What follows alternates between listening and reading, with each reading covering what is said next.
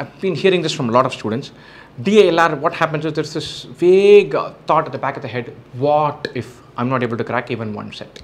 And it happens to 90% of the people. Why am I saying 90% of the people? Typically, in the last 4 or 5 years, if you get 5 questions right, one set right, it's 98th percentile. That means 90% of the people taking this exam are not getting one set right.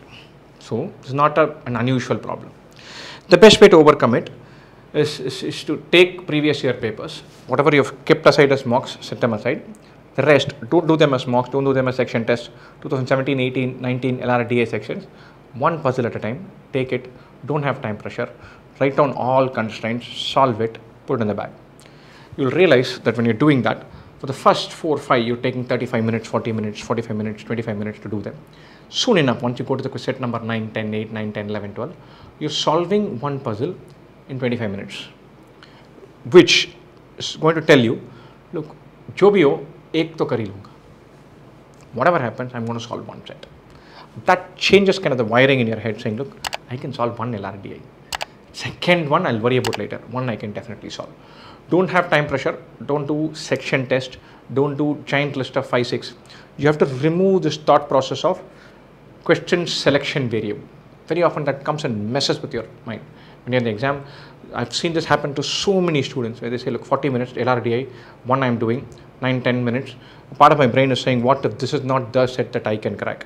I'll shift to the next one, 9, 10 minutes. 20 minutes down, I've not cracked anything. I'll shift to the third one. Then suddenly feel the first one I was close to cracking. It's 35 minutes.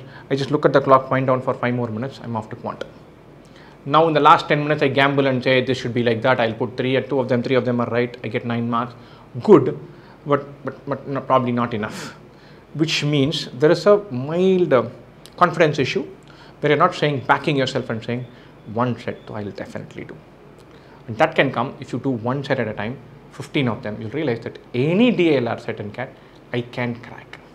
First, something might take 80 minutes, 90 minutes. I have taken DILR sets from CAT. It's taken me 50, 55 minutes to crack one set. I've told myself, bad day, I'm putting all kinds of wrong answers, my computation is wrong. In an exam, I would have never selected it. My slot would not have had all that deluding myself I'll do. But I've had that. It doesn't work. It doesn't work. But if you do 10 of those, you'll realize that the one set being murky is fine, but DILR sets per se are very much doable. And that shift, where you go from one set also I won't do to any set I can do one. That shift that happens in your mind is magical. Please find it.